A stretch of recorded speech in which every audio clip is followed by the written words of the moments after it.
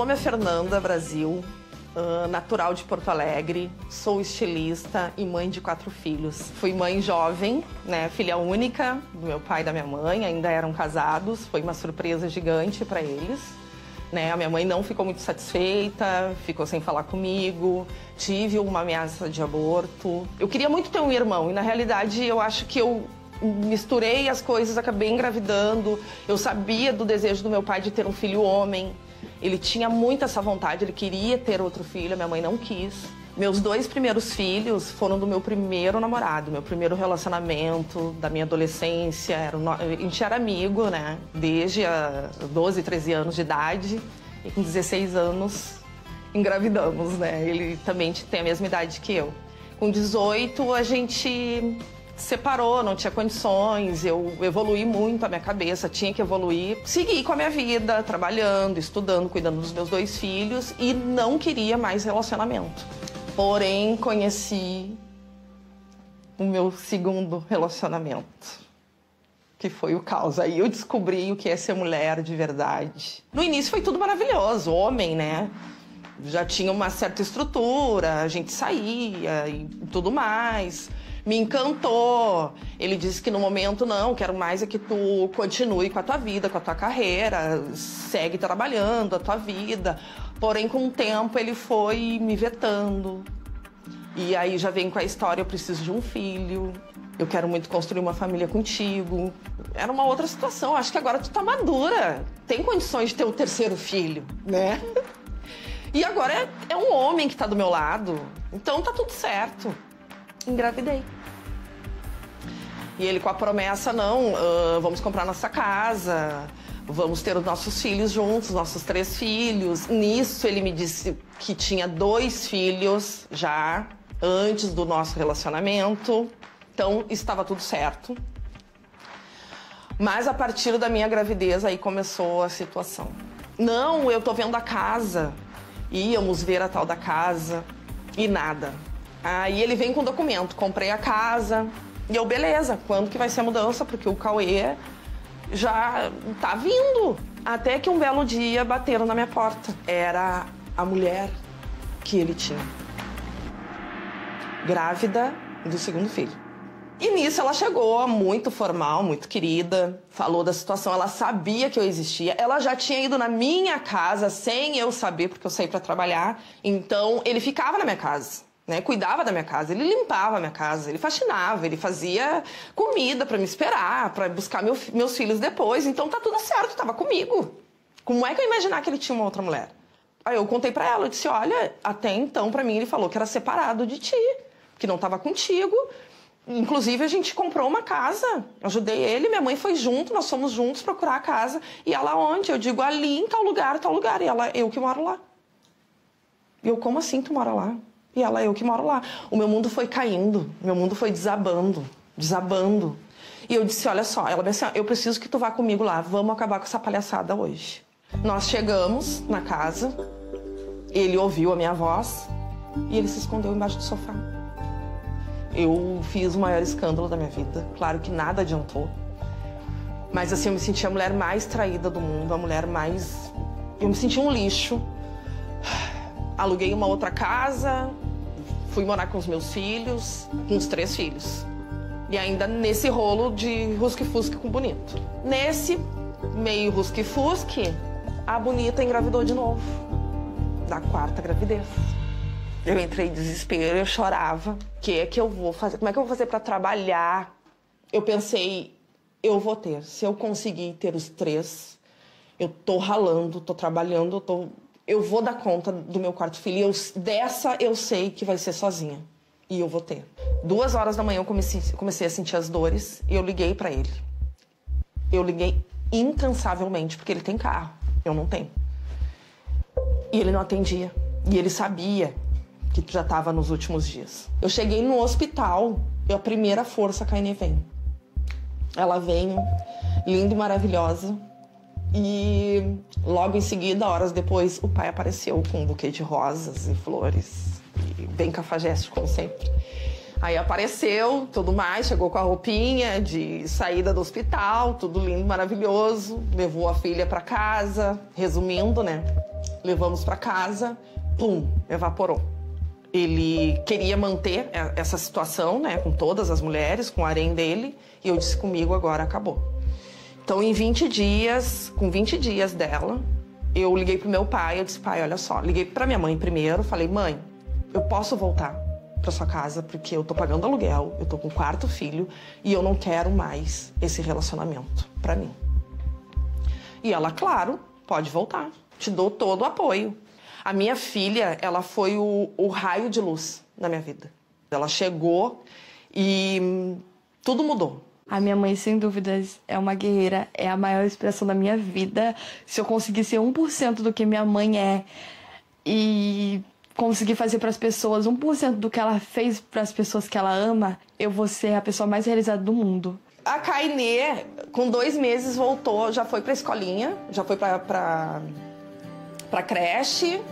Eu já voltei ativa, já voltei a trabalhar, consegui aumentar as minhas clientes relacionadas à minha arte, que eu gostava. E também entrei pro Carnaval de Porto Alegre. Até que eu cheguei a ser a madrinha de bateria da escola mais antiga e mais tradicional de Porto Alegre. Os meus filhos iam comigo, os meus filhos saíam no Carnaval, a minha filha saiu desde novinha no Carnaval. Eu gosto muito de sair com a minha mãe. A gente vai pra show, a gente vai pra parque, a gente vai pra praia. E tudo que eu faço, eu gosto de incluir minha mãe. Eu tô com meus amigos, eu gosto de incluir minha mãe. E meus amigos gostam muito da minha mãe. Então é algo que minha mãe tá sempre comigo. Eu saindo no meu dia a dia, em tudo. Lógico que tem vezes que eu saio só com meus amigos, ela sai só com os dela. Mas a maioria das vezes é nós duas juntas. Graças a Deus eu estava numa situação mais financeiramente melhor e nisso vem o 3º relacionamento. Na separação desse meu 3º relacionamento, né, incêndio na casa, aconteceu 1000 coisas, então que eu vou pular essa parte, né, mas aconteceu 1000 situações. Veio a decisão que eu sempre vim pro Rio para visitar.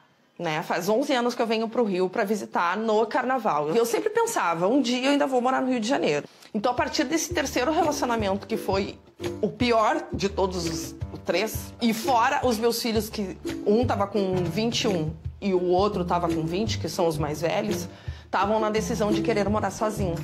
E aí eu pensei, e se eu for morar no Rio? Eu disse, quem sabe agora eu dou essa guinada. Eu tinha um carrinho em Porto Alegre, vendi o carro, juntei uma graninha, aluguei o apartamento em dezembro.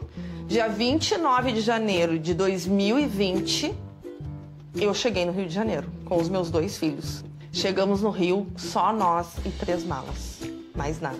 Eu tava com trabalho só de Porto Alegre, tinha as minhas clientes de lá, porque eu trabalho além para a área da moda, teatro, enfim, para várias áreas. Eu também trabalho pro Carnaval. E lá ainda teria o Carnaval. Fiz um bate-volta, sexta-feira fui, sábado desfilei, voltei pro Rio de Janeiro, segunda-feira veio a história da tal da pandemia. Acabou, foi tudo ladeira abaixo. E agora? O que é que eu vou fazer? Parou tudo, fechou tudo. Não deu, acabou a minha vida. Nós vamos ter que voltar para casa, vamos ter que voltar para Porto Alegre. É a solução. Final de abril, comecei a entrar em desespero. Maio, eu caí para trás. Eu disse, agora deu, nós vamos ter que voltar. Aí vem mais uma situação que é o que eu digo. Deus nunca me desampara.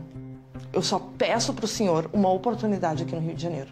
Eu não tinha uma cliente aqui no Rio. Eu não tinha nada. Eu disse, eu preciso de uma oportunidade. E nisso, a minha única ferramenta eram as redes sociais. Então, no Instagram, eu jogava meu trabalho. Eu chamava as blogueiras, e mostrava o meu trabalho, mandava foto. Algumas visualizavam, outras nem abriam, algumas respondiam. E nisso apareceu uma pessoa maravilhosa. Uma delas me respondeu, ela estava atrás de um certo trabalho para a empresa dela.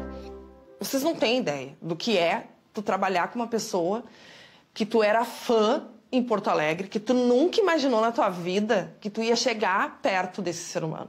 E eu consegui chegar, eu consegui trabalhar com ela.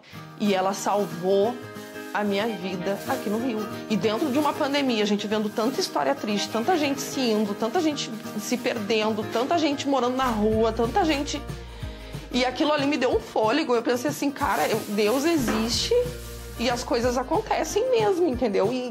E a partir daquele momento eu pensei, não é pra eu voltar pra minha cidade, é pra eu me manter aqui no Rio. Ali, pra mim, foi... Deixa eu respirar. Foi realmente o momento de eu pensar, luta, faz valer cada dia aqui no Rio de Janeiro, que tu vai conquistar o que tu quer.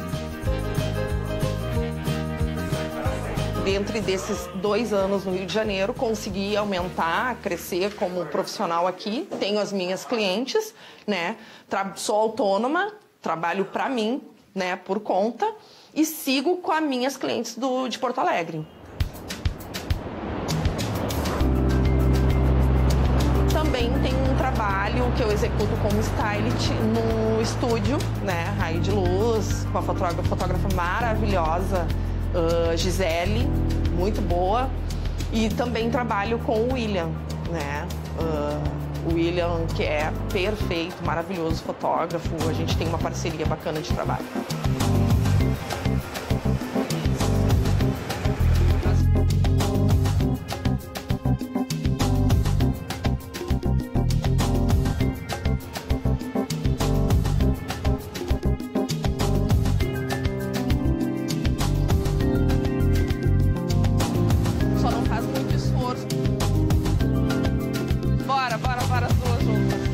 Ficar um pouquinho mais atrás da Clara pro sol bater também no corpo da Clara. Isso, porque daí pega o sol nas duas. Nossa, esse tom arrasou! Tá demais! Como aqui eu atingi um público que é um público assim jovem e é na área ali das blogueiras, eu trabalho muito com a linha gringa, bem exclusiva. Eu desenho para elas, eu faço as criações, elas me dão eu tenho um evento assim e tal. Eu quero algo bem diferente, assim, que tu crie, eu vou lá e faço. Também com o camarote no carnaval daqui eu também trabalho, executo todos os abadás. Eu não parei esse carnaval, graças a Deus que teve esse ano.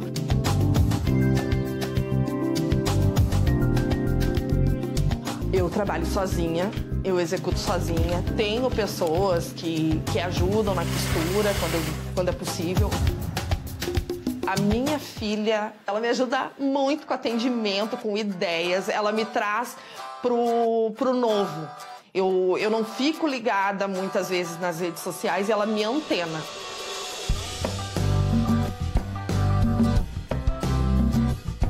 Morar com a minha mãe tá sendo muito legal, porque eu nunca tive uma experiência só eu e ela, sempre teve meus irmãos juntos. Eu ajudo ela, eu atendo cliente, quando ela tá tendo que fazer algum desenho, alguma coisa, eu atendo cliente nas redes sociais, ou quando elas vêm aqui, eu faço entrega, eu vou nos fornecedores dela, eu compro material. Eu tento ajudar ela o máximo possível, eu só não ajudo mesmo é na costura. Eu digo que a Inê vem experimentar. Ela ama, é o que ela ama. Ela adora emprestar a imagem dela pros looks. Ser modelo é realmente algo no meu sonho. Desde pequenininha eu sempre gostei muito, muito, muito de passarela, de estar em frente às câmeras. Eu sou a modelo oficial dela e é uma coisa que eu amo muito, muito, muito. Eu tenho o maior prazer de tirar foto com as roupas dela, porque eu sou a maior fã da minha mãe, eu amo o trabalho dela. Os meus filhos falam que eu sou muito mandona, que eu sou muito apegada, chorona, que eu faço drama. Eu não vejo isso, mas é que eu sinto falta. Eles estão numa idade que para eles mudou aquela coisa, o carinho. Antes te beijavam, abraçavam. Hoje eu quero essa presença, eu sinto falta dessa presença. E pra eles é tudo prático. Oi, mãe, tá bom? Tá, ok, te amo, tchau. É assim, eu sinto muita falta deles. Passou tão rápido. Hoje eu tô com 41 anos e tô me vendo sozinha de novo. Tudo valeu a pena. Tudo, todo esforço, toda a luta, toda a correria, o deixar de fazer qualquer coisa por eles valeu a pena. Sempre deu para conciliar a maternidade com o trabalho. A mãe sempre consegue dar conta de ser mãe, ser dona de casa, ser a profissional, ser a mulher guerreira. A gente